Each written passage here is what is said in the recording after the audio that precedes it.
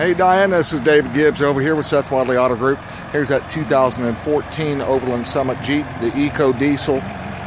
You can hear it is running. I don't know if you can hear it on the video. Hear that nice diesel engine running.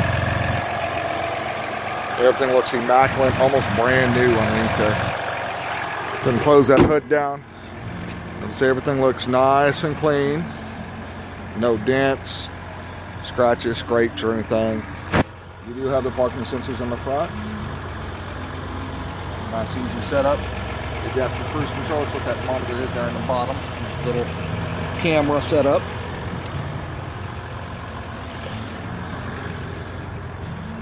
Along through here, it does have the keyless entry, so all you got to do is press the button and it'll lock it. Stick your hand in the center, it'll unlock it. It does have your memory seats, the power fold mirrors.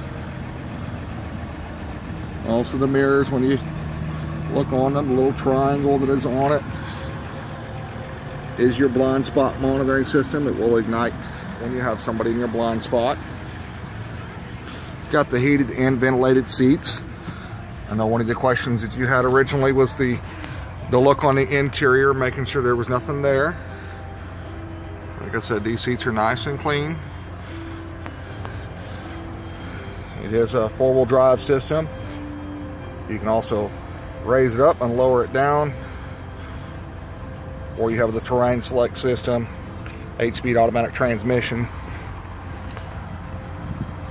full navigation, Bluetooth for your phone, AM, FM, satellite radio,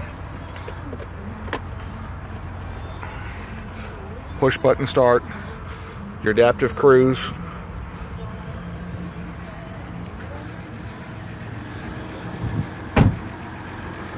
And back seat wise, like I said, still nice and clean. Flip those cup holders up there. You do have heated seats in the back for your outboard seats, also a full power outlet, just like so, and a couple USB ports for your charging. Up on the roof, you do have a full panoramic sunroof. Goes across most of the vehicle, all the seating areas, so you have everything nice and neat. It does have the cargo shade, as you see, is in place, ready to go, and it rolls back just like so. Also the cargo net comes with it.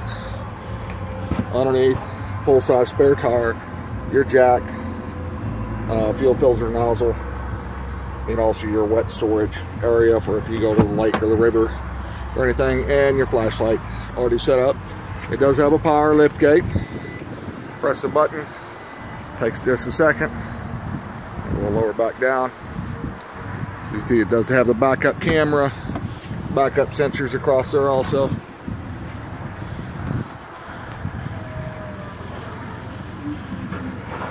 The passenger side. Like I said, it's a good, clean little vehicle. You shouldn't have any problems at all with it. Everything's good to go. If you have any questions, you've got my cell, 580-618-5129. Thank you.